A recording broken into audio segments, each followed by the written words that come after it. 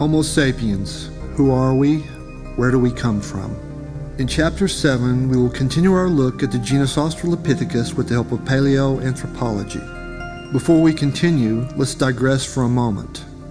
We call ourselves Homo sapiens. Where does this name come from? In general, it comes from the desire or the need of the human mind to quantify or categorize the world around us. Specifically, the term Homo sapiens arose out of the work of the Swedish botanist Carl Linnaeus, who popularized the use of binomial nomenclature in his book Systema Naturae and Species Plantarum, published in the 1750s. The work of Linnaeus helped lay the foundation for the scientific or biological classification of life on Earth. Back in Chapter 3, we touched on DNA and the mechanisms of evolution.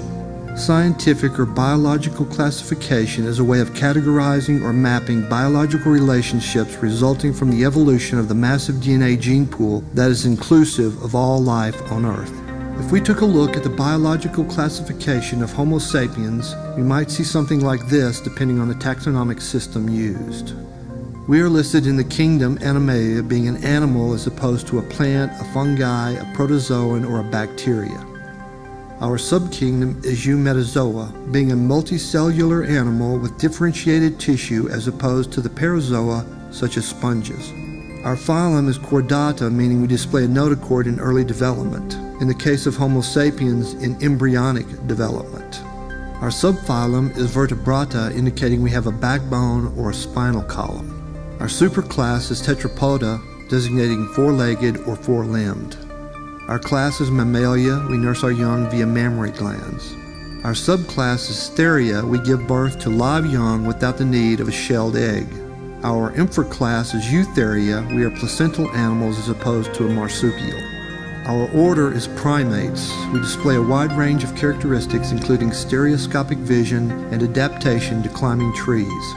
Our suborder is Anthropoidea. We have stereoscopic color vision and large complex brains for our size. Our infraorder is Catarrhinae, meaning we have narrow down-facing nostrils and 32 teeth. Our superfamily is Hominoidea, which includes humans, chimpanzees, gorillas, orangutans, and gibbons. Our family is Hominidae, which includes humans, chimpanzees, gorillas, and orangutans. The members of this group would be called a hominid. Our subfamily is Homininae, which includes humans, chimpanzees, and gorillas. The members of this group would be called a hominine. Our tribe is Homininae, which includes humans, chimpanzees, and all of the fossil ancestors of the genus Homo, such as Sahelanthropus, Auroran, Ardipithecus, Australopithecus, and all of the extinct members of the genus Homo, such as Erectus and Neanderthalensis. The members of this group would be called a hominin. This brings us to our own genus Homo and our own species Sapiens, and to go a step further, our own subspecies Sapiens, which differentiates us from more archaic forms of Homo sapiens. For example, Neanderthals would be classified Homo sapiens neanderthalensis, and we would be Homo sapiens sapiens. If we look at this graphic overview covering the last 15 million years of our evolution, we note around the 14 million year mark, the human, chimpanzee, gorilla line and the orangutan line were undergoing speciation or a genetic split. Speciation occurs gradually over many thousands of years as a gene pool becomes divided. This division most likely arises out of geographic separation, but other factors may also play a role. Around or before the 8 million year mark, another speciation occurred, leading to the genetic split of the human-chimpanzee line from the gorilla line. This was reflected in the taxonomy, which places humans and chimpanzees in the tribe Homininae and the gorillas in the tribe Gorillinae. And as we've covered in past chapters, between 7 million and 5 million years ago, the human-chimpanzee line underwent speciation, which led to the genetic split between the line of Homo sapiens and the chimpanzee line. The chimpanzee line underwent speciation around the 1 million year mark, leading to the creation of the species Pan troglodytes and Pan paniscus. Approximately 30,000 years ago, our closest remaining relative on the family tree Homo, Homo neanderthalensis, faded from existence, leaving us the sole living member of the genus Homo. Let's now return to our look at the genus Australopithecus with a trip to South Africa. Back in Chapter 4, we took a look at the discovery of the first fossils of Australopithecus africanus in South Africa in 1924 by Raymond Dart. Fossils of Australopithecus africanus have been discovered at only 4 sites in South Africa. These sites are Tong in 1924, Sterkfontein in 1934, Makapansgat in 1948, and Gladysvale in 1992. Before starting a detailed look at Africanus, let's take a moment for a quick overview of the genus Australopithecus. In past chapters, we have looked at Australopithecus anamensis in Ethiopia and Kenya. Anamensis lived from about 4.2 to 3.8 million years ago. We looked at Australopithecus afarensis in Ethiopia, Kenya, and Tanzania. Afarensis lived from about 3.8 to 3 million years ago. The species Australopithecus africanus has only been found in South Africa. Africanus lived from about 3 to 2 million years ago. Let's also mention the species Australopithecus Bar el Ghazali. The fossil find of Bar el Ghazali consists of a jaw fragment and about 7 teeth. It was discovered in 1993 by Michel Brunet near Koro Toro in Chad. The fossil dates to about 3.6 million years ago. The most interesting aspect of this fossil find is that it is located about 2,500 kilometers west of the Great Rift Valley. This seems to expand the range of Australopithecus well into Central Africa.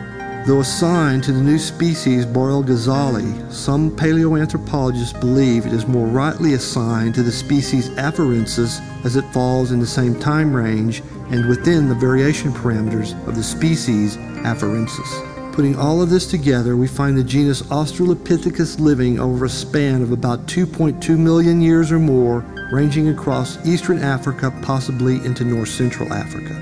The time range of Australopithecus is from about 4.2 million years ago to around 2 million years ago. Around the 2.5 million year mark, we would find the first representative of the genus Homo habilis. This gives us about 500,000 years of overlap between Australopithecus africanus and Homo habilis. What role did Australopithecus africanus play in the evolutionary transition to the genus Homo? Let's see what the fossil remains of Australopithecus africanus can tell us. On April 18, 1947, Dr. Robert Broom and John T. Robinson were doing excavation work at the Sterkfontein site about 70 kilometers southwest of Pretoria, South Africa. Their efforts on this day produced the most complete skull of Australopithecus africanus ever found. Initially, the skull was assigned the binomial name Plesianthropus transvalensis, from which it got the nickname Mrs. Please. The classification of the fossil was later revised to the species Australopithecus africanus. The fossil skull of Mrs. Please has been dated to between 2.2 and 2 million years old. Originally, the skull was thought to belong to an adult female Australopithecine, but more recent studies seem to indicate that it was a subadult Australopithecine, possibly even a male. In August of 1947, Dr. Broom discovered another set of fossils at Sterkfontein, which included the pelvic bone from an Australopithecus africanus, which was strikingly human-like in appearance. This fossilized pelvic bone was one of the first discoveries to clearly demonstrate the bipedality of Australopithecus africanus. In Australopithecus africanus, we find a creature transitioning toward Homo-like characteristics but still retaining ape-like aspects.